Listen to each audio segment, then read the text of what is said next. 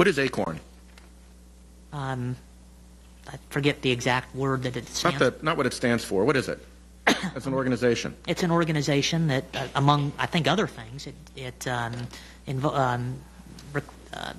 seeks to register individuals to vote. It may have other functions, but that's certainly one of their them. primary functions is to seek to register individuals to vote, correct? Correct. Correct. Do you have an opinion as to the political affiliation or bent of the organization or the people that they seek to organize to vote?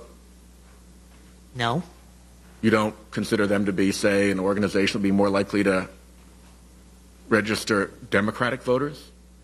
Senator, my understanding is that they do employ many individuals who are not wealthy. I mean, they're poor individuals, but in terms of registration, I'm not sure that I certainly don't have any knowledge that they're targeting individual or not targeting other individuals. I mean, they're registering individuals to vote. You don't associate them as a Democratic-leaning organization? I mean, Senator, no.